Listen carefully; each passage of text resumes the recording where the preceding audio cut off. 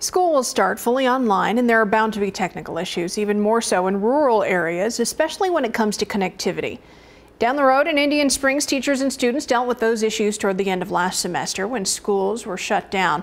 We talked to an elementary school teacher who told us there's virtually no Wi-Fi for them to work with. It came down to her having to use a hotspot to get through last semester. Which worked, but for a lot of kids that didn't work. So our principal, he purchased hotspots for almost every family at our school, but that comes with its own issues. You can only do so much on a hotspot, and when you have 4 or 5 kids in the same family, using one hotspot, it doesn't really work. She went on to say Indian Springs has not had any COVID-19 cases confirmed, so it's difficult to explain to the students why they can't return to their classrooms in person.